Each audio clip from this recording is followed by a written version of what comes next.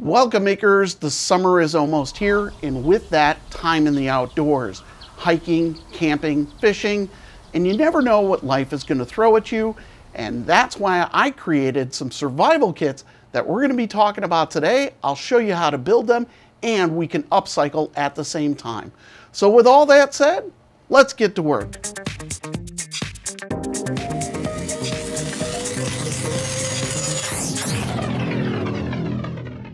So today we're going to be upcycling these Altoid tins. They are great. I love these things. They're great to store stuff in, but the major flaw in them is that if you toss them in a backpack or a glove box, they're very prone to opening up when they get jostled around, and that's because it's a mint container, not a storage container.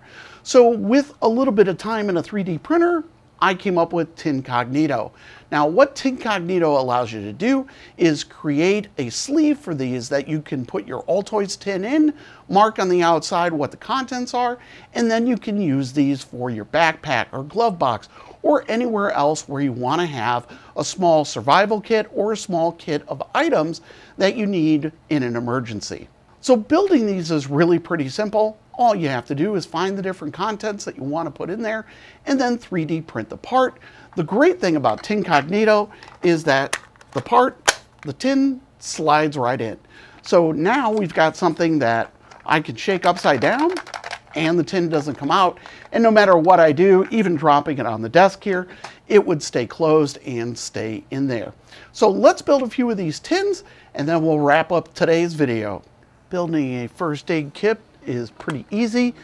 Open up the box. We're going to drop in some antiseptic wipes, and then we're going to drop in a few band-aids. We'll close this up, grab ourselves a first aid Tincognito, drop this in there, and we're ready to go. It's not just survival kits. You can use this for virtually anything. Here we have some single-use knives and forks. We can put this in here along with a knife and fork. Throw this in our backpack for a hike on a trail. So what about a little fire starter kit?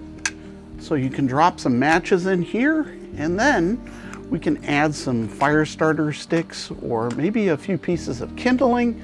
We'll wrap that up and then we've got a fire starter kit. So let's do one for Paracord. These are great. You can just bring some Paracord along, and these little Altoid tin pieces allow you to connect and use them to tighten your Paracord out in the field. And this is great because now if we need to build a lean-to or something else, we've got this all ready to go. Out on the trail taking some pictures and you need some more memory cards, there's one of these as well.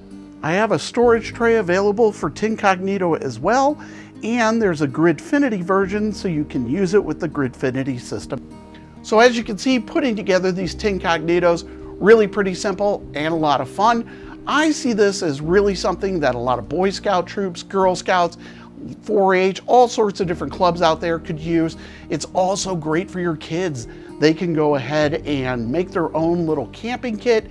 You can do a 3D print and then that keeps them busy while you're out camping. So if you like this, make sure you mash that like button and don't forget to share and subscribe. I really could use some follows over on thangs.com. If you follow there, it helps not just the channel, but it helps over there so people see more of these great models. So with that, I want to say thanks again for watching, and we'll see you next time.